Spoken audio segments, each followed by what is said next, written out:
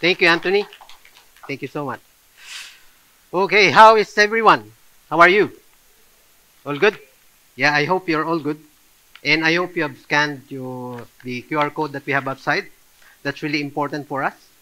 And I also hope that you are aware of our series. What's the name of our series? What's our series title? Be Rooted, right? And I'm reminded that I'm rooted whenever people actually put their hands on their forehead when they greet me. I'm rooted because I'm old, like an old tree, has so many roots. Yeah? But be rooted, on the other hand, is actually a way for us, in this sense, a way for us to know our God more. See, when we say we are rooted, it's knowing who saved us. It's knowing the God we worship. It's knowing the God who provides for us. It's knowing the God and His attributes, His character, His commands, His promises, His heart, first and foremost. And I've seen this quote while having lunch today. We had a good lunch. And let me see if you can guess where this came from. With just a drop of imagination, the world can transform into magical places where adventures begin and anything is possible. Yeah? If you want to know, come with me. You pay for the lunch and I'll be happy to tell you. Okay, so, actually, I've said that because I want you to imagine right now. Right? And with this also, I want you to guess what is the name of God that we will be discussing today. Well, let's just imagine for a moment that the sun and moon would go away. What do you think would happen? Right? The sun is orbiting around the sun. Oh, the earth is orbiting around the sun. And if the sun goes away, what would happen? The earth would lose its orbit. It would go in a straight trajectory and going to nowhere. But lo, maybe there would be no time for you to think because by the time that happens, we would also all be frozen to death. Right? And how about the moon? What if it disappears? No more low tide and high tide. Yeah? Happy days? I don't think so. There are species actually depending on the high and low of the water. And they will die. And of course, I think it would also affect us emotionally as people, humans who actually are curious about what's happening around us. And I would like to show you a couple of numbers here that maybe for some of us doesn't make sense. And I would like to warn you that when I gave this message earlier in the morning, that they had the nosebleed because they couldn't understand the numbers. And I hope I would try to explain as much as possible. I'm not saying I'm an expert. This is just an example for us to actually appreciate how God provides. And I wonder how we would go. See the numbers in front. This is actually a series called Fibonacci series, which are a series which is created or derived by adding the two previous numbers to get the next one. Right? So 1 plus 1, you get? And 1 plus 2, and we go on like that, right? Now, why is this important? Why is this something that I'm showing you? Because these numbers actually shows many of the flowers following this pattern. See? 1, 2, 3. It doesn't show there, but it's actually 5, 8, 13, right? Most of the daisies, all of them, actually follow the Fibonacci series. Isn't that interesting? How can flowers count? How do they even know that series exists? But look at this, spiral. A pine cone. If you count the number of spirals going clockwise, you'll have 13. 13 is a part of the Fibonacci series. But what's more, you go the other way around, you have 8, which is also part of that series. These numbers appear also for the sunflower. You go counterclockwise, you have 34, which is still part of that series. And the other way, 21. Still again, part of the series. Fibonacci just discovered this. He didn't invent it. This is happening all around nature. And that's something that people don't appreciate. God provides things which we don't see and things that we actually have which we don't even appreciate. The air you breathe, are you appreciating that? The hot air we have, the humidity we have. Don't you know that that benefits you? Everything that's happening in the world, if you really look deep, you would appreciate who God is and what He provides. This one as well. If you actually arrange the Fibonacci series in squares and try to progressively arrange them this way, it would have that pattern, what they call now, and they discovered, to be the golden ratio. What is interesting about this golden ratio? Well, most of the seashells actually form that. It follows that pattern. How about this? The rose follows the Fibonacci series, which also has the golden ratio in it. How about these? Hurricanes and some galaxies follow that pattern. And this is most amazing. Many body parts actually follow the Fibonacci series. Yeah?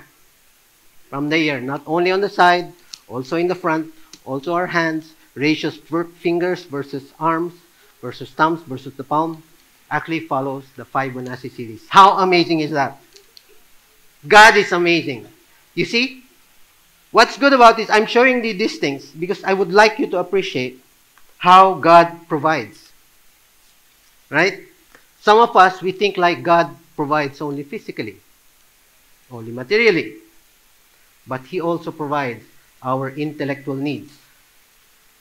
He actually gives us and tries to just spur our curiosity.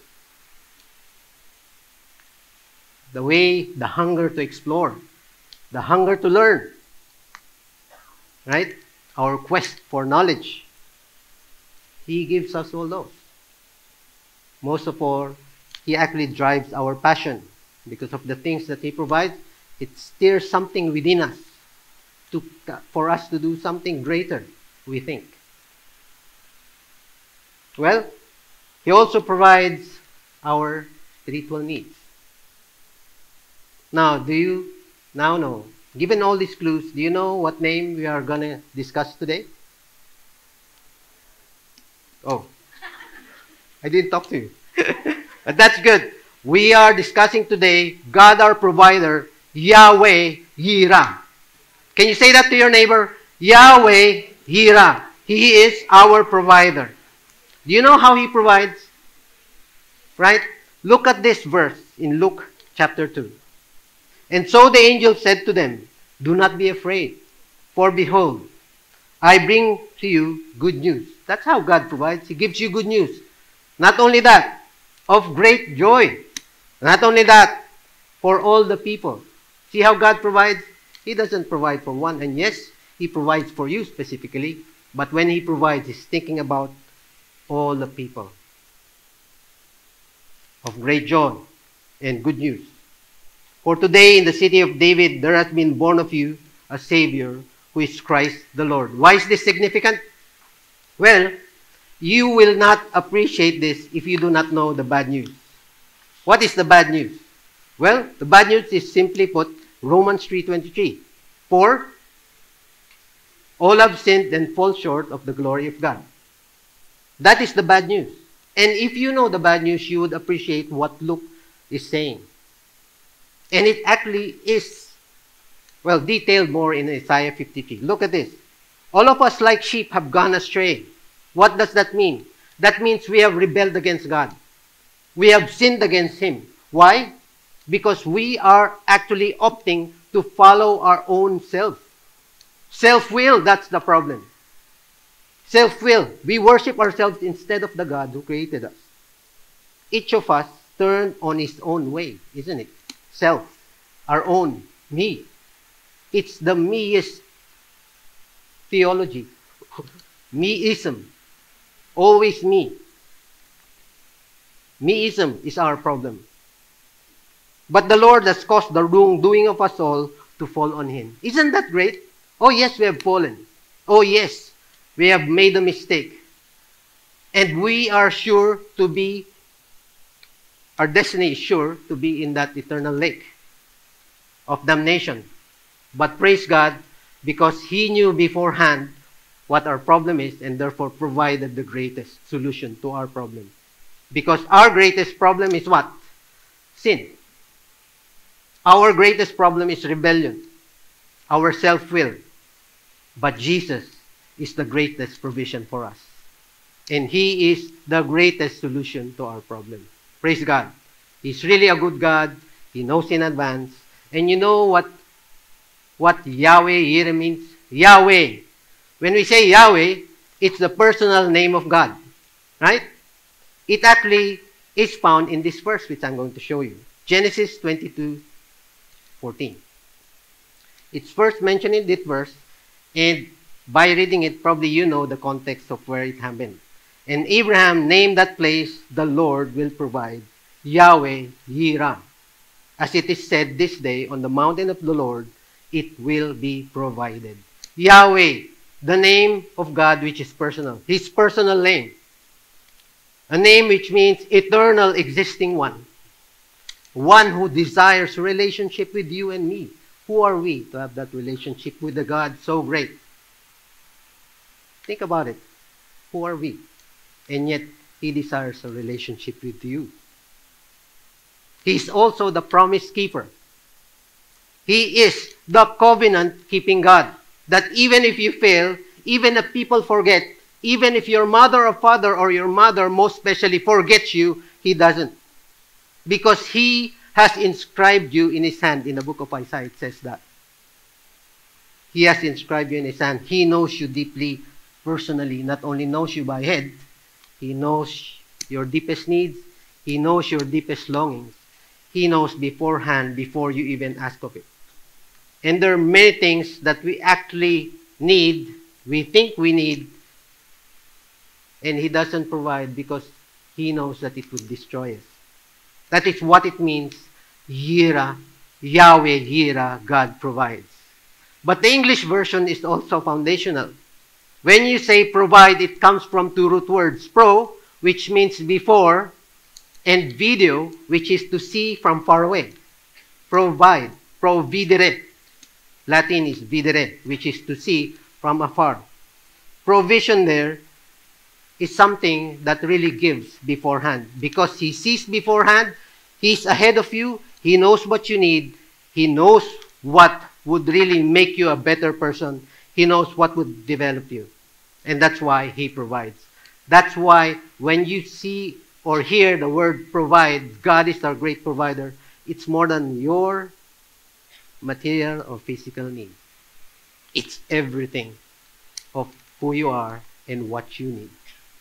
Can you see now how enormous that word is? When we are, what's bad about us, right, human beings, when we say God will provide, we're talking about a house, a car, something to drink, something to eat. But that is really underestimating who God is. You and me have often misunderstood our God. He's underappreciated, and many times we actually reject His provisions.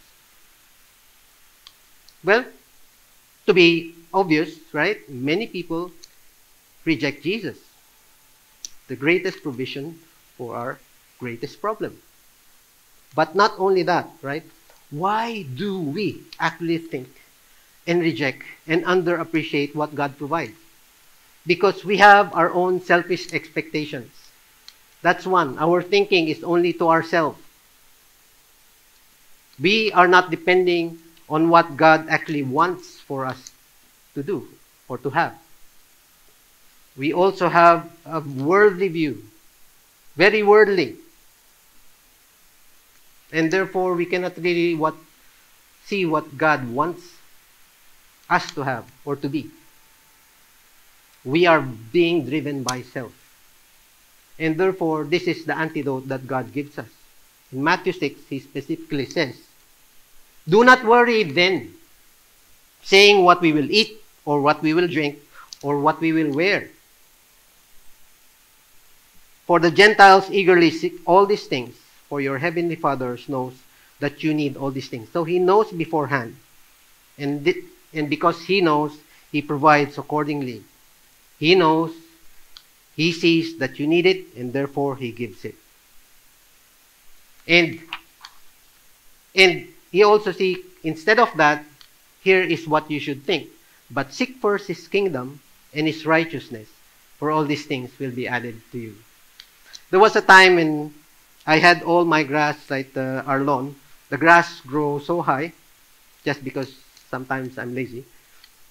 So it grew so high that after a couple of months, me and my elder son decided to cut it off, right? To cut it with our old lawnmower. My first lawnmower was stolen, and that's why it grew high. And then we bought the second-hand one. Now, with bravery, we tried to cut the grasses. And it was just so horrendous. But you know what happened? After a couple of minutes, our neighbors actually came, visited us, and said, do you need any tools? We have perfect tools for you so you can cut this easily. So they gave us a backhoe. Well, actually not gave us, but let us borrow their backhoe, their fork, some of the, I think they forgot what it's called, the sickle, the small one, for us to cut our lawn, our backyard. And of course, I didn't ask for that, but God knew beforehand that we needed that for us to finish it quickly. See, God provides in strange ways.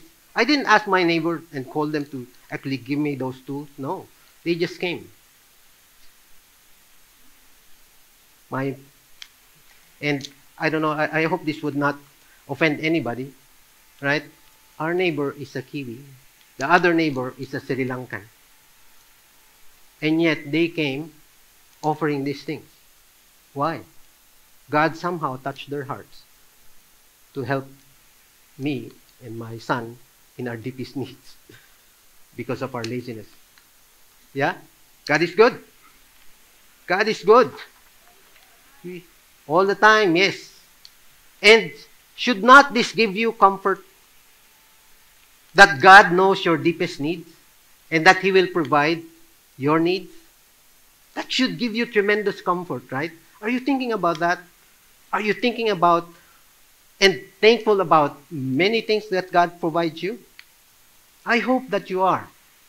I hope that every day when you wake up and before you sleep, that you always thank God of what happened that day and what would God do tomorrow. Because for sure, God will give you another day of provision. God provides what we truly need. He knows your needs. Sometimes we do not know our need. He provides, He sees before, and He knows, and He will provide. Sometimes we ask for things that is harmful for us. We think that we need it, but it becomes harmful. For example, our kids. Sometimes what's the favorite thing they ask from us? They want sweets, right? They want candy. In Kiwi, they want lollies. I can still understand up to now what's the difference between candy and lolly. Seems like they're one. Maybe it's something for me to learn, right? Even good things that good things we think are good actually can become bad. So let's be careful of what we ask. But then again, God who knows what you need would not give you the thing that would destroy you. I experienced God's provision when I was still back in the Philippines and still single. I knew my wife then, but we were not yet married. So she was my wife to be. And before that, I somehow, one time when I visited her, I was bitten by a mosquito. Why did I know that? Well, because I was actually hit with dengue. I didn't know that I had dengue. So I was living alone in my own boarding house. Nobody with me. And I was just sleeping, but I felt that my body was weakening. I didn't know why I was weakening. But then I thought I would just sleep and let's see what happens. Right? I was just sleeping there and I didn't realize that I couldn't stand up anymore. Until I couldn't stand up anymore. I realized that when suddenly, out of the blue, my brother called. This brother of mine doesn't call me frequently, but for some reason, he called me that night and was just there to call me to see how I'm doing. And I said, I'm feeling weak. I think I cannot stand up anymore, but I hope I would recover the next day. Well, he hung up the phone and actually came by to rescue me. I didn't know, I thought I would recover. I always had that mindset that any kind of sickness that would hit me, I'll be able to recover from it. That's my pride anyway. But you know what? I wasn't really able to stand up. I realized that because when my brother came, right, he had to actually carry me from the bed. I couldn't stand at all. That means my platelet count had already gone down so far that I'm about to die. Well, of course, I wasn't afraid. Dying is. I'm not saying this because I'm not afraid to die, but because I know I'm saved, right? But for me, what I was thinking, right? But if I die today, I die. That's it. Kind of crazy. Maybe I am. But so he brought me to the hospital. You know what happened in the hospital? I was brought in the hospital. I didn't have anything to pay. Back in the Philippines, that's impossible because the company had me covered. What is another thing? I also needed blood because I need blood transfusion because so many platelets had gone out. I need to have that infused. And many friends actually came and donated. Did I ask for that? God knew beforehand. God knew beforehand that I had nothing to pay for my hospitalization. Right? Especially in the here, we don't appreciate that because everything's for free. We're about to die, the government provides for us. But we don't even appreciate that. Don't you know that that's God's provision as well? Oh yes, this country actually provides for you, but in essence, it's God who provides them. It's God who gives you those. And are we not appreciating that? Sometimes we just lure it away, right? Just forget about it. Oh, the government would pay for it. They owe me because I pay my taxes. Oh, really? You may be owing God more. Yeah? God provides, and it should be our comfort. Tremendous comfort. Not only that, also provides our finances, materially, physically, intellectually. And how about all the encouragement I got? Isn't that a provision too? How about the friends that visited? When you're sick, people who are coming to you are God's provision to actually refresh you, to encourage you, to inspire you, to tell you, keep on going because we've got you covered. We'll pray for you. In the end, God got you covered. God will provide. God will provide what we truly need. His way, His time, for our eventual good. To accomplish His purpose and in and through us. So that's how it provides. He provides His way, His time, and for His purposes. Yeah? Can you say that to your neighbor? God will provide.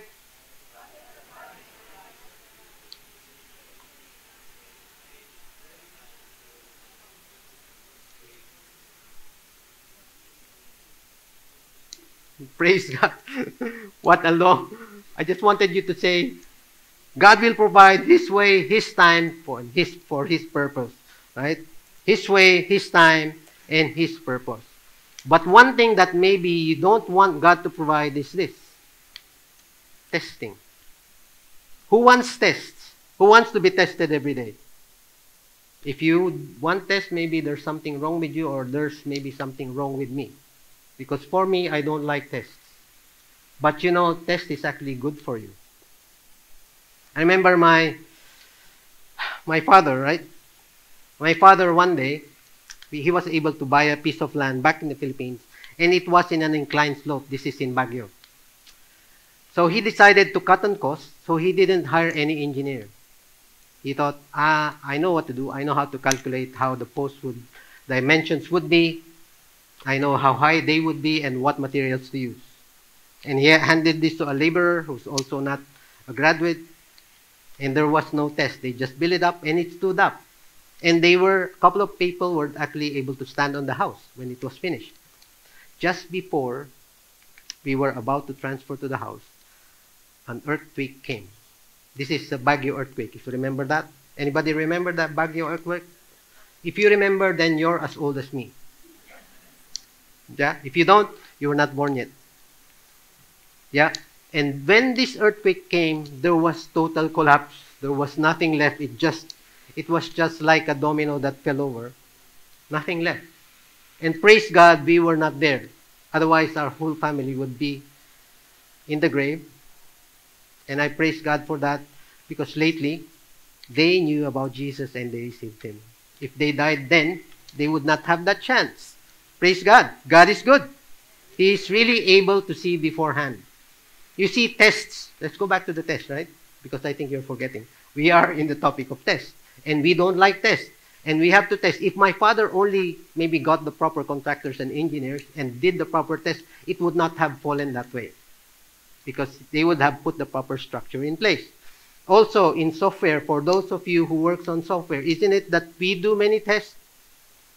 Yeah? Unit test. What kind of test do we do? Integration test, automated, regression, smoke test, every test that you can think about, we do. Why? Because once a bug goes outside the shop floor, it's actually 20 times more cost to pay if you cost it at that point in time. Understand why test is so important. Not only that, in software, do you know, if we don't test the software properly, it would kill people. There are now many software that are used to actually allocate medicines to different patients in an hospital. They are now labeled, well, put in by robots, hand robots, with proper labels on them. And if this software actually is wrong, gives it to the wrong patient, what would happen? You can imagine what would happen. Many bad things could happen. And it would cost your head, literally. Right? That's why this is what God is telling us. Look at James 1:2-4. Consider all joy, my brethren, my brothers and sisters, when you encounter various trials. Yeah? What is that? Knowing that the testing of your faith produces endurance. Testing here comes from the Greek word Erasmus, which is to tell me what's inside me, to test me. And what is James saying? Consider it all joy.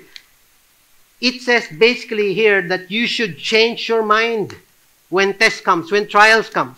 Our mind we should be joyful. And you think that is crazy. No, it's not crazy. Because it is mentioned here in the Bible, you should change your perspective. Consider it all joy, because if you're not tested, you will not know what you're made of. And when the storm comes, you will be just blown away and don't know what hit you. Right? Therefore, you should welcome test when it comes. Because it would reveal, not to God, to you, who you really are. And if you really have true faith. If you really have strong will. If you really have that ability to trust in the God whom you worship. And maybe it would reveal to you who you really worship. So test is very good. And it specifically tells here in this verse that it produces what? Endurance. It will make you stronger. It will not weaken you. It builds you up. It makes you grow. It makes you more sturdy. And here's what endurance does. If you have endurance, let it be. Let's have its perfect result so that you may be perfect and complete. So it makes you a better person, lacking in nothing. So what should be our mindset? We should consider it all joy. Yes, you should be joyful when testing happens. When you see, when testing comes, God means to build you up. The devil, he would mean to destroy you. But ultimately, if God gives the test, and when you are under test, surely God would build you up. He would make sure that you would grow. Because he who began a good work in you will be faithful to complete it. He will do that. He mentioned it in His Word. He will do it. He will fulfill it at its proper time. Are you growing in your testing today? Are you going through some sort of testing, some sort of trial or hardship? Have you lost your job? Maybe lost a loved one? Maybe is worried that COVID would hit you someday? Maybe you're just going through emotional turmoil at the moment, depressed, don't know what to do, confused. Well, you know what? that testing, you should say, Lord, thank you for this testing. Now I know that even in this testing, I could trust you. I don't know what's happening. I don't know why I could not understand or maybe fathom what's happening to me at the moment. This is what I know, that you are a faithful God and you will deliver me from this. He would deliver me from this. Maybe not in this life, but in the next life. Yeah? Do you believe that? You should believe that, because that's what the Bible says. He's a good God. He's a God who will carry you through. That is, if you are His child. Once you understand God's heart, your attitude will change. Once you understand who God is and what He's doing in your life, you would say, Lord, thank you so much, because now I know that I'm actually weak. Now I know that I'm actually not trusting you. Now I know that I should change my mind. Lord, I will cling to you more. Isn't that good? Well, let's look at a person actually encountered this test. We started with Yahweh Yireh, right? And it comes from the chapter 22 of Genesis. Well, in this same chapter, actually Abraham was tested in many ways. He was tested in the area of love, in the area of obedience, and in the area of faith. But let's look at first in the area of love. So, let's before we go there, I just would like to remind you that God does not only provide physical needs, but also spiritual needs, which is more important. And it came about after these things that God tested Abraham. Who initiated the test? Was it Abraham? No, right? Very clearly, it says here, God tested Abraham. God initiated the test. Yeah, it is God who initiates the test. Not only that, and He said to him, Abraham, and he said, here I am. Then He said, take now your son, your only son, whom you love. This is the first time that love is mentioned in the Bible. The very first time that this word love is mentioned. And it describes a love between a father and a son. The way Abraham loved Isaac. Why is that significant? Well, let's continue. So, the son whom you love, Isaac, and go to the land of Moriah and offer him there as a burnt offering. Now, why is it that that is important? The mention of love in the first place. You know why? Isaac, who is Isaac? He is the son of promise, isn't it? Well, Isaac actually is the picture of and hope of Abraham, because he dreamt of it. He waited for Isaac. How many long years? Well, you know how long he waited? When he was 75, he was given this promise. Sarah at that time was 65, 10 years younger. Yeah? So Abraham was 75, and what did they say? Sarah specifically said, we have passed the age of giving birth. And therefore, she laughed. Right? And finally, Isaac is here, so Abraham was loving him, enjoying because he was the child of promise, and suddenly, God would ask that he would be offered as a burnt offering on one of the mountains of which God would tell him. So for Abraham, this is really very hard, right? How would you feel? 25 years, years of waiting, and suddenly God would tell you, go and sacrifice him. He's a miracle son. He's the son of promise. Why this? You would say. But let's go back to that later on. I would like us to focus on Mount Moriah.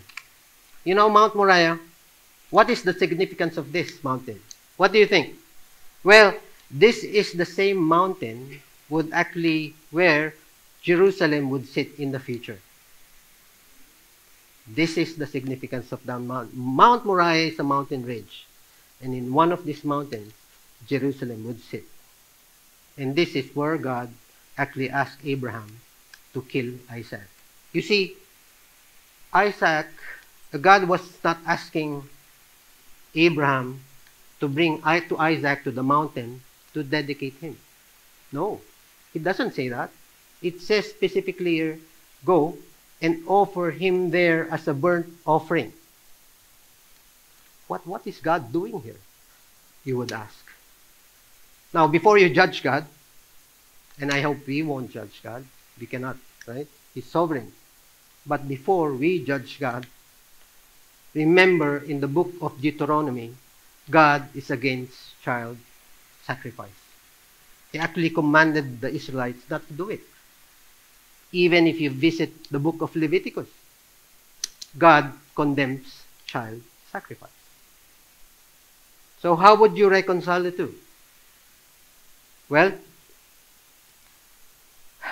it's a bit hard to reconcile the two. But before you jump to conclusions, listen till the end so that you would not miss out.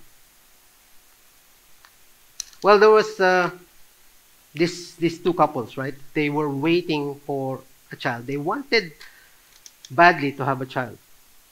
So they did many things. They prayed about it. They met many doctors, gone into many procedures, yet nothing. But after many, many years, especially the wife, so when they tried so many things, they finally had one child, and it's a baby girl. And one thing that the wife didn't know was something was happening to her, right? She became overprotective, overly controlling. And by the time that the girl actually grew up to be a teenager, what do you think would have happened? Yes, exactly. The teenager was rebellious. And she felt smothered. In Tagalog, is smothered, right? Is smothered. In Tagalog, it's nasasakal. Right? Like you're, in English, constricted. Is that correct? Yeah, the word Tagalog is very good. Nasasakal. English, I don't know the English equivalent, sorry. But you know, something good can become something bad when we focus all our hearts and attentions to that something. In this case, the baby girl. You see, sometimes what God gives becomes an idol to us. For this couple, especially for the wife, the baby girl became an idol to her. So why did God ask Abraham this? To sacrifice Isaac? It was actually to protect Abraham. To test Abraham and let Abraham know what is inside his heart. Because anything that is more than God becomes an idol. Anything that takes the place of God becomes an idol, especially the idols of the heart. Look at this verse in Ezekiel. Son of man, see these men have set up their idols in their hearts and have put in front of their faces the stumbling block of their wrongdoing. See, you have an idol. Finally, what would it do to you? It would be a stumbling block. It would not only kill you, it's ultimately to destroy you. It's to make you a nobody. To make you a worthless being. That's what an idol does to you. And in the end, what does God describe this?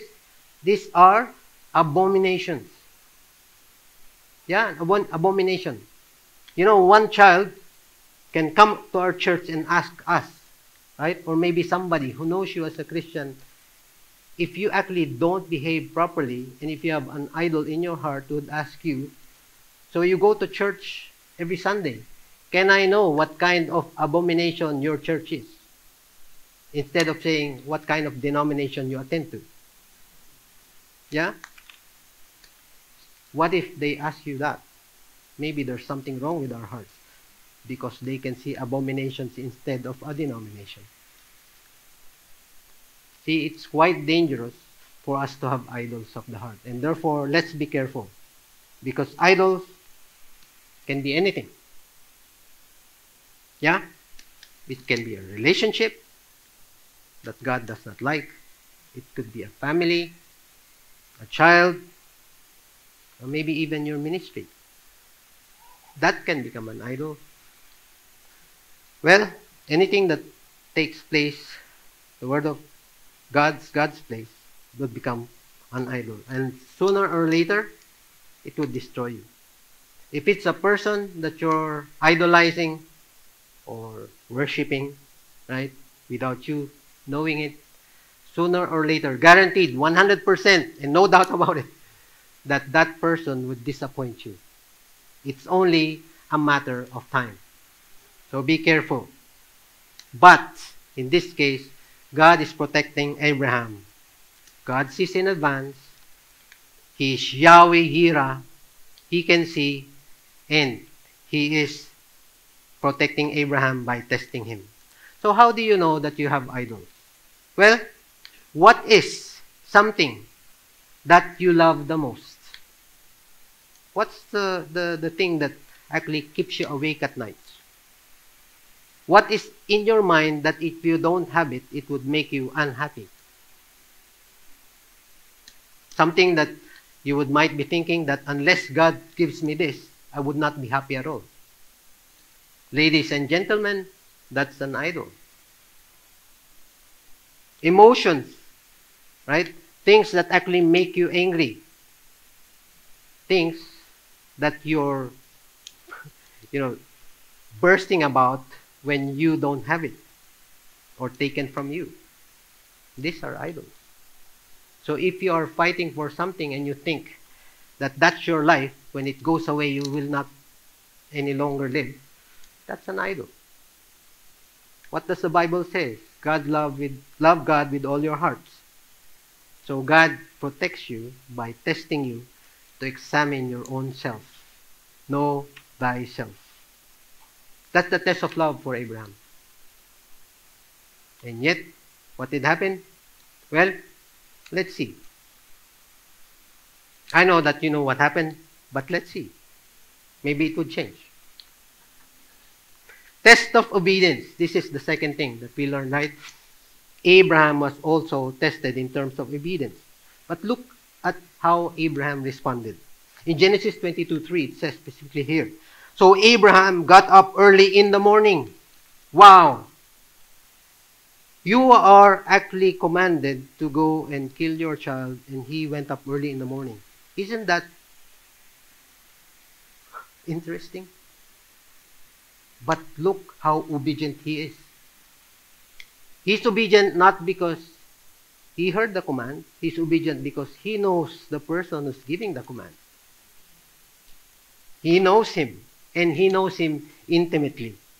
And he knows that even with the bad thing, he can turn it around. That's how great Abraham knows who God is. Do you know your God?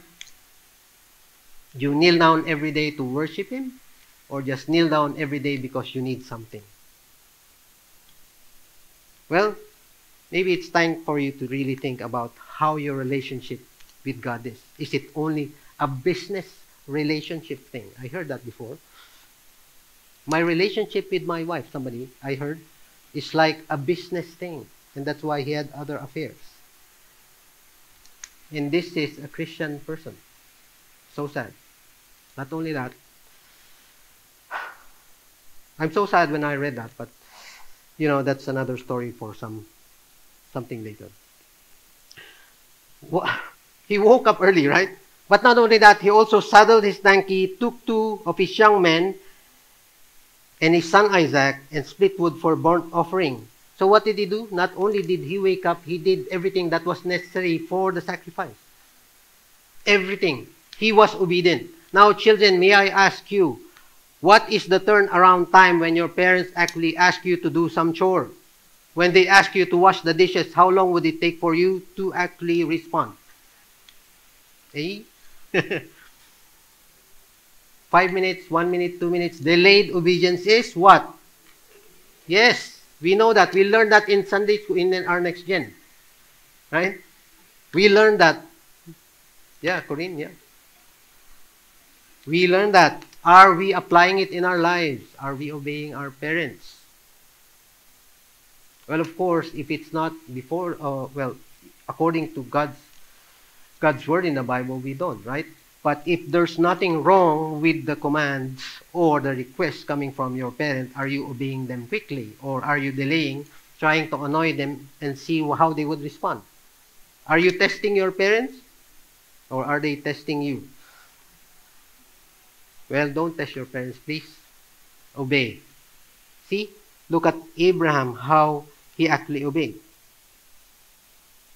Don't let them wait. You obey, especially when it comes to chores. Because in the end, it would profit you, not them. Yeah? You don't believe me? Do it and see what happens. It would make your house a lot cleaner. And you would be happy in a house living in a tidy place, right? So who benefited? Everyone. And for a small thing that you did. Praise God.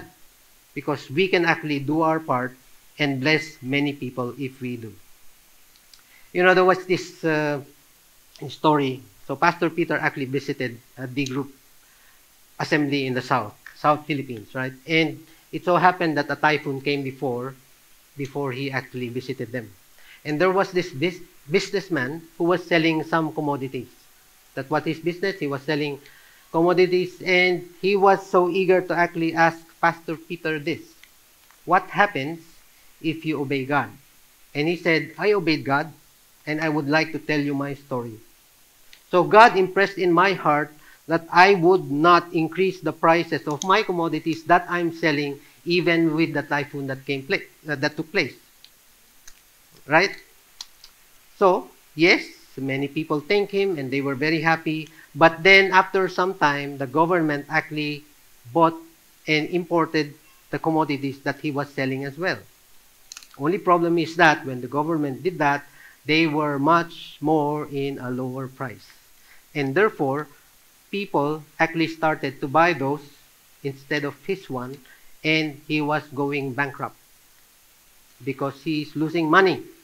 Right? Nobody was saying anything. The stock were just sitting there as an inventory, and people were ignoring what he was selling. And he asked, is this how God actually repays you after you've obeyed him? Well, it's hard to answer such a question, right? But you know what happened? Another typhoon came, Typhoon Ulysses, which actually destroyed and had the commodities that the government bought to become wet. And when they became wet, they are no longer usable and sellable, and therefore the prices of those commodities jacked up so high that many people started to buy commodities again from the guy. Praise God for that, because he was able to recover. And you see, he obeyed God, and in the end, it turned out to be for his own good. He recovered his business, it started to pick it up again. Yeah. So God would really provide in his proper time. So obedience would really bring blessing if you just wait for God to do his move. Yeah, praise God. There is also this test of faith. So on the third day, Abraham raised his eyes and saw the place from a distance. So he saw Mount Moriah. Then Abraham said to his young men, stay here with the donkey, and I and the boy will go over there, and we, look at that pronoun, we will worship and return to you. Who is Abraham referring to when he said we? There are only two of them, right? Abraham and... Wait a minute. I thought Abraham and Isaac are going up to the mountain so Isaac would be offered. Offered means a burnt offering, and therefore Isaac would die, right? But why is Abraham saying here, we will worship and return to you? Isn't this a statement of faith? That God knows, Abraham knows that he is going to sacrifice his son. And yet saying to those two young men who accompanied them, we will come back to you and worship with you together. We, not I. It's a declaration and a statement of faith. One more thing. He did not say, we will come and sacrifice. No, he said, we will worship. Abraham was going there to worship and coming back to worship. You see the difference? He did not, his mindset is not to sacrifice. His mindset is to worship God. Worship. Actually, what should be driving you?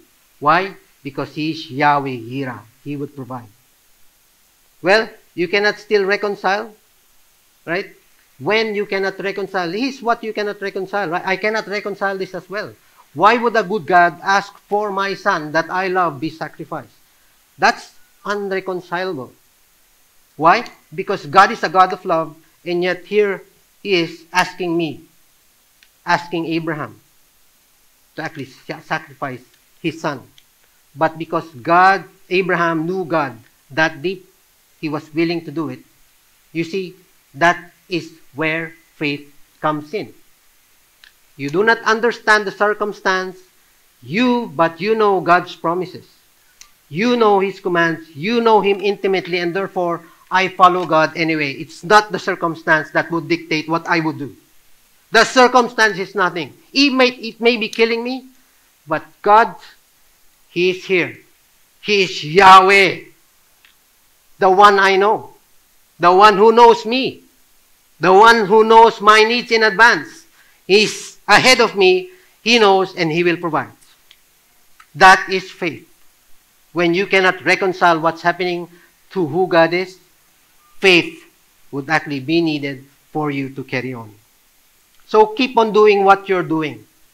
What God wants you to do, even if it's hard, even if it's questionable, because you do not know what's in the future, what's before us, until sometime that God would reveal it to you. See, you resolve it by doing what God tells you to do anyway. And you just have to make sure that you're rooted in God's Word so that you will be clear and really know that what you're doing is for Him. You have to do and you have to know Him deeply. You have to have that intimate relationship with Him for you to go about it. So how did Abraham do it? You see, his faith is progressive. It did not happen on that day only. Well, it happened this way. Look, it is actually explained in the New Testament, in the book of Hebrews. Let's go back in time, but up to the New Testament, right? In Hebrews 11:8, it says here, by faith Abraham, when he was called, obeyed God by going out to a place which he was to receive for an inheritance. And he left, not knowing where he was going. Can you do that? You don't know where you're going, but you heard God to say that go, and you went. Look at what kind of faith he has. By faith, when he was called, he obeyed by going out to the place which he was to receive for an inheritance. What was that place? I don't know, he said. Right? And he left. And he just obeyed. When he had a problem with his nephew Lot, what happened? So he let Lot choose. For me, if you go to the right, I'll go to the left. If you go to the left, I'll go to the right. In his mind, Abraham was saying, I know that God would put me in a place better than what I think. See, he does not choose for himself. He lets God actually choose for him because he knows God knows better. When there was a problem in Sodom and Gomorrah, who did Abraham trust? When Abraham rescued his nephew Lot, remember that time? Who did he trust? When there was a problem with Hagar and Ishmael, who did Abraham trust? When Isaac was promised to Abraham, who did he trust? See, progressively his faith became stronger and stronger the more he encountered God, the more he knew about who God is, and the more the intimacy actually grew. Are you growing that intimacy with him? Is your faith growing? Are you doing what he's commanding you to do? By faith, Abraham, when he was tested, this again, offered up Isaac, and the one who had received the promises. So this now is the time that he offered Isaac. Let's see what Abraham was thinking. It was he to whom it was said, through Isaac your descendants shall be named. So he knew that promise, right? But this is what he was thinking. He considered that God is able to raise people even from the dead, from which he also received him back as a type. You see, when Abraham actually received the promise that he was going to offer Isaac as a sacrifice, he was in his mind, in Abraham's mind, he already thought that Isaac is dead. But even if he dies, God can raise him up from the dead. You see his mindset? That's why he was there, ready to do what God asked him to do. What a wonderful kind of faith. And it grew not only in that instant, but with a series of events that happened in his life. So, whatever you are in right now, make use of that to let God grow you. To let God grow your faith. To let that test glorify him in the end. Because it will. And Abraham took the wood for the burnt offering and laid it on his son Isaac. And he took in his hand the fire and the knife. So the two of them walked on together. So can you imagine what's happening here? So they were walking now. And Abraham actually laid what? The wood for the burnt offering. Who's the burnt offering? Isaac, right? How much or how many wood? How do I quantify this?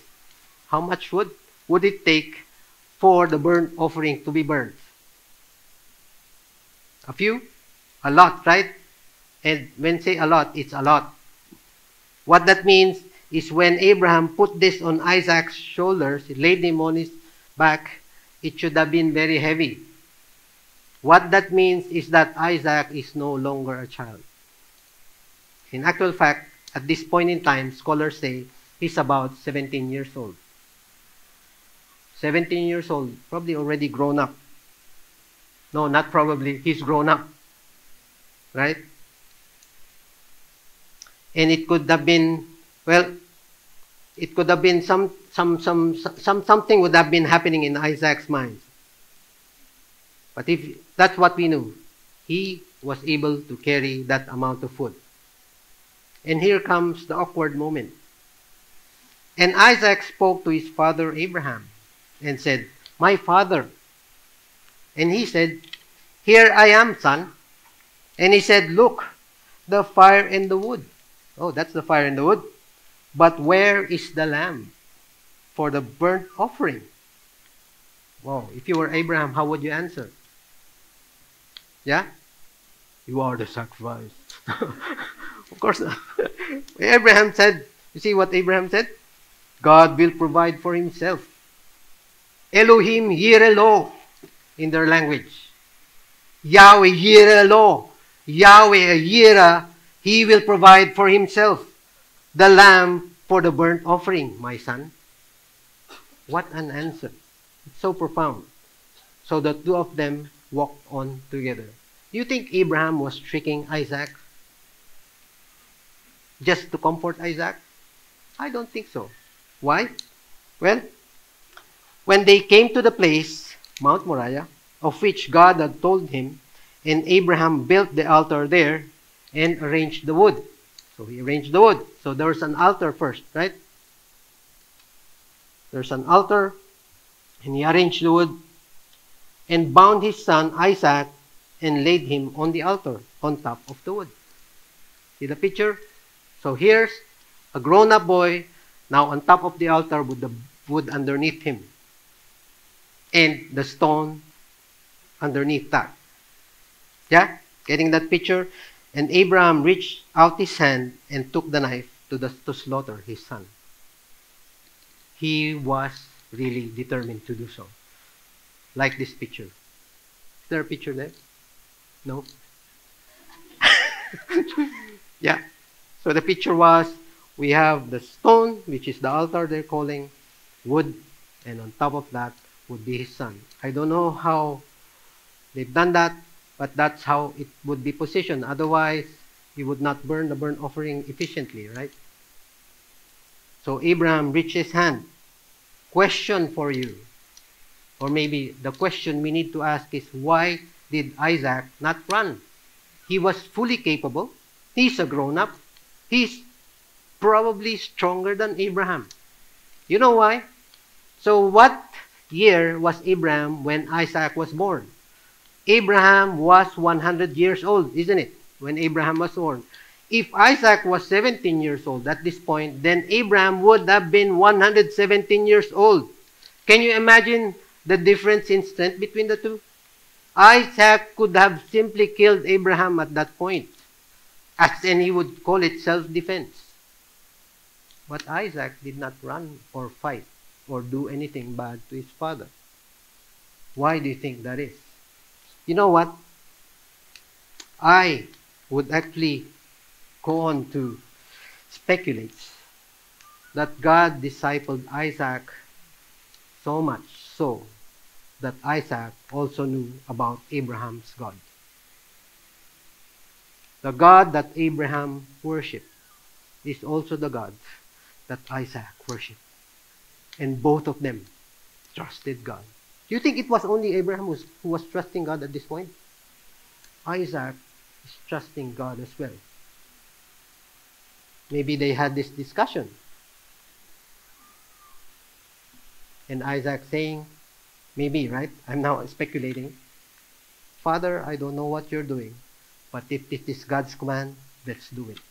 Because our God would do anything to actually deliver us, because He is a good God.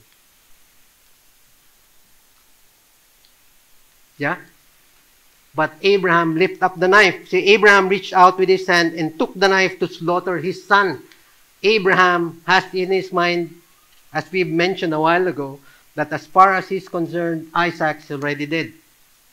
And he was so ready to actually kill his son, to offer him as a burnt offering, although Abraham knew that it was against God's will.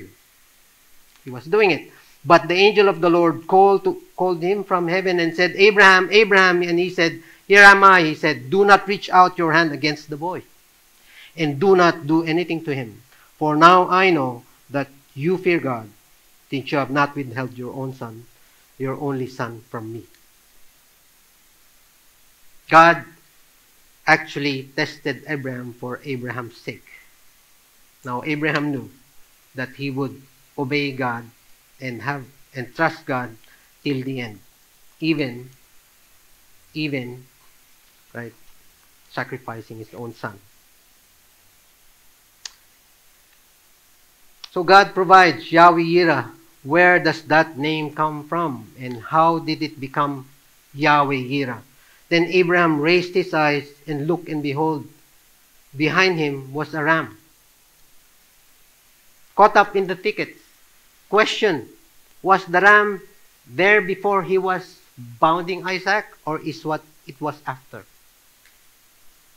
Could the ram have been there all along? We don't know, right? It doesn't matter. The point is, there was a ram suddenly in that place, caught in the thicket. He doesn't need to hunt for it. It was already there. Yeah? And what is it? Instead of Isaac, the ram is actually the substitute for Isaac. So look at this. So there was a ram caught in the thicket by its horns, and Abraham went and took the ram and offered it up as a burnt offering in the place of his son. And Abraham named that place, the Lord will provide, Yahweh Yireh. As it is said to this day, on the mountain, that is Mount Moriah, of the Lord, it will be provided. You remember that verse in Hebrews when we read a while ago? About Abraham's faith? The last part of that says, he considered that God is able to raise people. Remember that? Even from the dead, from which he also received him back as a type. So Isaac is actually a type. What does that mean, a type? That Isaac, that picture that we saw, actually is a picture of what is going to happen. Not only is it a picture of what is going to happen, it's happening at the same place that Abraham tried to offer Isaac. On the mountain of the Lord, Mount Moriah, and on the mountain of the Lord, Jerusalem sat. And where Jerusalem sat was where Jesus was sacrificed. Now, what's the difference? Abraham loved Isaac. Abraham loved his son. God loved his son. For God so loved the world that he gave his only begotten son. Begotten son. The only son that God loved. He offered for you and me. So remember Yahweh, Yireh. Remember the type. Before you even ask for it, God saw ahead and in advance your greatest problem. He saw in advance, even before the world was created, your greatest need. And it's someplace at Moriah, God offered His only Son. The only problem is this. Jesus, who was sacrificed on that mountain, there was no substitute. He was the substitute. And God willingly did that because He loved you and me. And I hope with that we would appreciate how God provides for us. That He does not only provide for your need, He provides for your deepest need, which is Jesus. I pray that every day when you wake up, you would always thank Him for what He's done. And also thank Him for what He's going to do. Because there's more that would happen in this lifetime than you could ever imagine. God is Yahweh, Yireh, our provider. Let's pray. Lord, we thank you so much for you have shown yourself to us in a very revealing way through your names.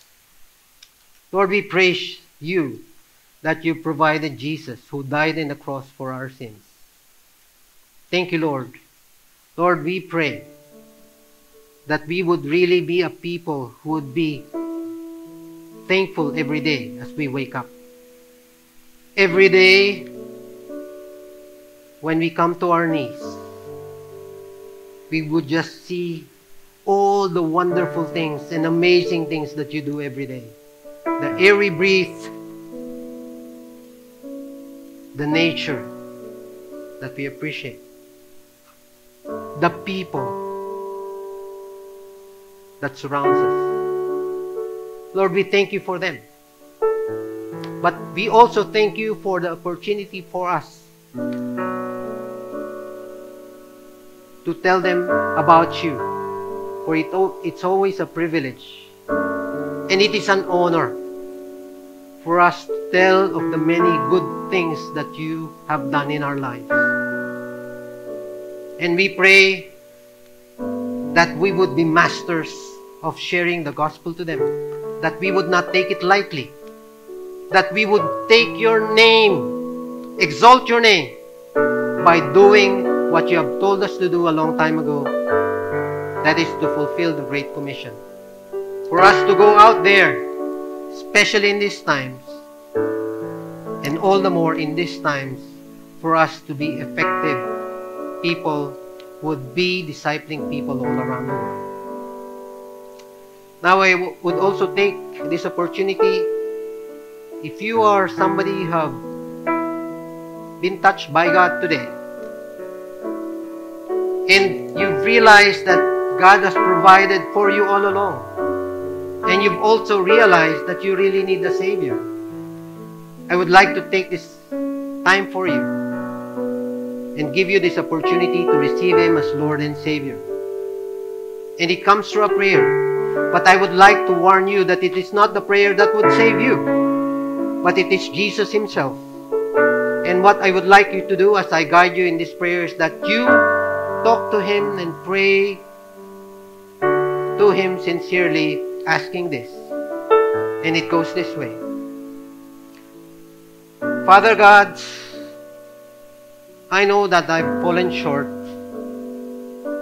I know that I've done so many things and many shortcomings, and many times I've turned my back against you.